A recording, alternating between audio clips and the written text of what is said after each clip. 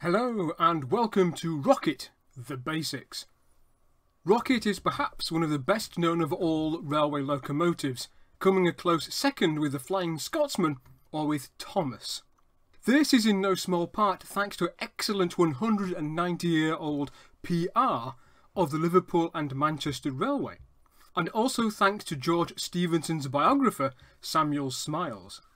In fact, so synonymous with early railways has Rocket become that she is often considered to be the first steam locomotive, and any early railway locomotive is often dubbed as Rocket. Rocket was designed for the Rainhill trials held in the October of 1829.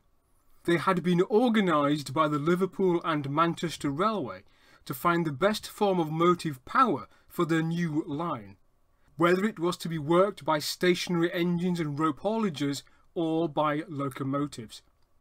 Despite seeking expert opinion and having visited other railways in the north of England, the jury, as it were, was still out. So in April 1829, the Liverpool and Manchester Railway Board of Directors offered a premium of £500 for the most improved railway locomotive. Comprehensive stipulations were issued, including the weight of each locomotive, the number of wheels it should have, that it should possess a proper pressure gauge, have 2 safety valves, and that it should consume its own smoke. In other words, burn coke, a relatively smokeless fuel, rather than coal. The idea to build Rocket came not from George or Robert Stephenson, but rather from Henry Booth of Liverpool.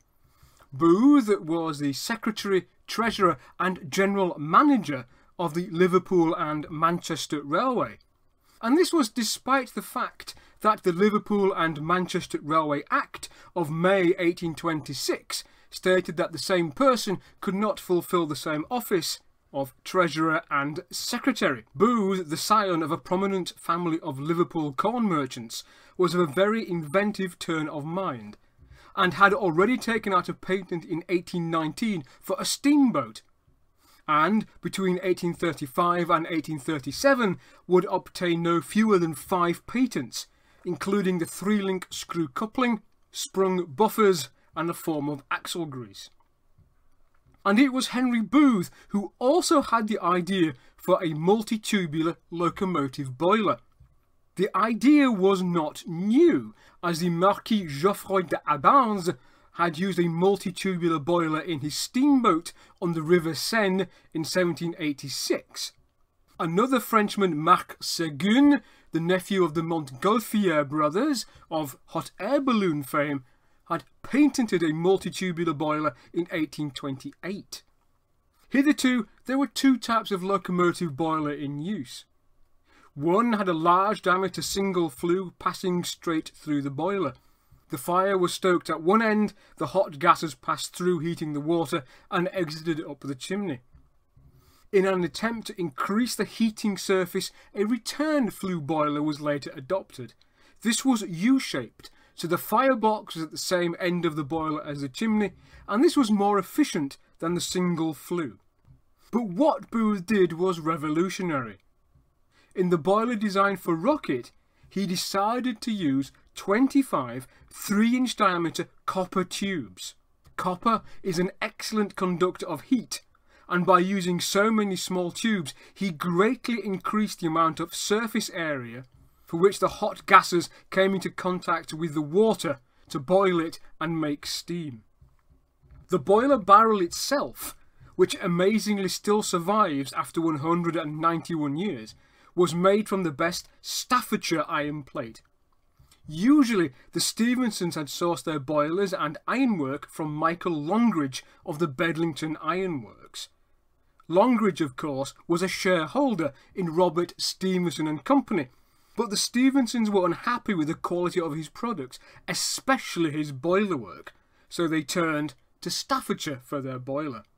Sadly for Timothy Hackworth, who entered his own locomotive, the Sans Pareil, in the Rainhill trials, he sourced his boiler from Bedlington, and Sans Pareil's boiler was found to leak quite badly and this vindicated the Stephensons' decision to source their boiler from elsewhere. The second breakthrough was just as important: a proper firebox. Fires formed at one end of a single or return flue boiler didn't have sufficient space to allow for good flame development or a good depth of fire, nor was there room for good airflow through the fire. By providing a separate copper water-jacketed firebox, Rocket's fire had plenty of space for a good deep fire, plenty of space for flame development to generate a hot flame, and an excellent air supply. Thanks to the saddle-shaped water jacket surrounding it, water was in direct contact with the hottest part of the boiler. The final breakthrough was using inclined cylinders. Early locomotives had used vertical cylinders. This was because James Watt believed that the weight of a piston in the cylinder, which was not vertical, would wear the cylinder oval. This, of course, is partially true, but the effect is not as pronounced as Watt believed. By using inclined cylinders, it meant that the piston could be directly connected to the wheel, so there was no loss of power. The crank pins on Rocket were spherical, forming a ball and socket joint with the connecting rod to allow for movement of the axle on the springs. And talking of springs, it also meant that Rocket could be carried on springs including the driving wheels, and this reduced the phenomenon known as hammer blow, which meant that Rocket was less likely to damage the early track. Rocket also had an early form of blast pipe in the chimney, so the exhaust steam from the cylinders would help draw the fire. This was not a new idea.